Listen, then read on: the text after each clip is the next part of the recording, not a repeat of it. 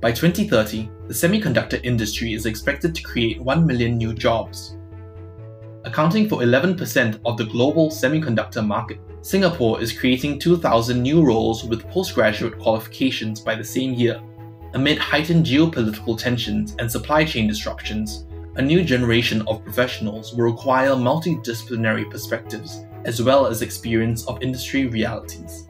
The Masters of Science Semiconductor Technology and Operations program is organized across 3 contrasting engineering departments, as well as the SHINE Research Institute. Our structure emphasizes a holistic, interdisciplinary skill set. Our semiconductor technology modules build a robust understanding of materials, devices, manufacturing, packaging, and testing. Meanwhile, operations modules guide students through industry business models, supply chains, and innovation cycles. Preparing graduates for strategic and operational decision-making, SHINE's E6 nanofab facilities provide hands-on learning with cutting-edge equipment. The SHINE Center also brings industry veterans and groundbreaking research into the classroom.